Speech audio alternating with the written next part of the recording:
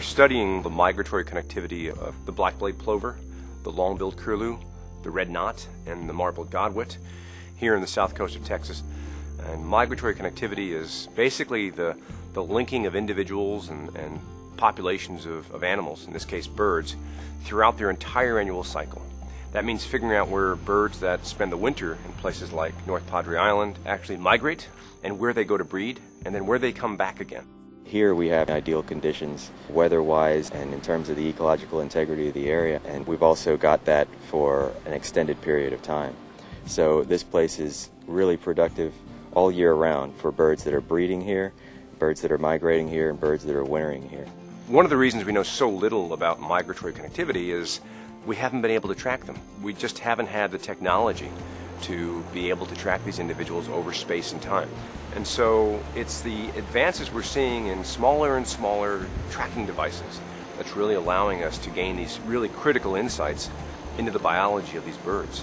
Thanks to a grant from ConocoPhillips, we can track these shorebirds using two types of transmitters.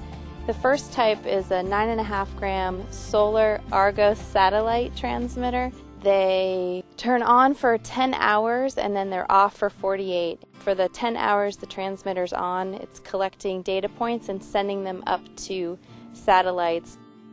Now the other transmitter type we're using, it's a 3.4 gram archival GPS Argos satellite transmitter. And this is the first time we're really using this transmitter. These transmitters are collecting 30 GPS points and they're storing it on the transmitter. And after it takes the 30th point, it will turn on and transmit to the satellites. Capturing shorebirds is a bit of a tricky thing during the non-breeding season. We have to use something called a cannon net.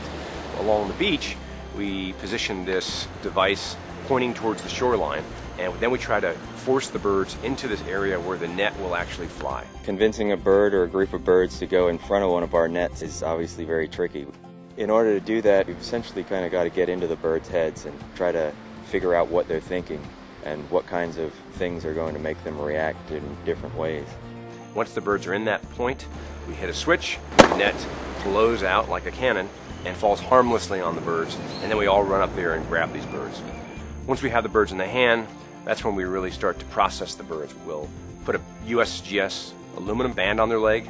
We'll put a flag on the band that has a number on it and it's readable with binoculars at a distance. And we also take a feather sample, take a blood sample, measure the bird, and then we put the little satellite transmitter on the back of the bird, tie it, knot it, make it fairly permanent, and we let the bird go.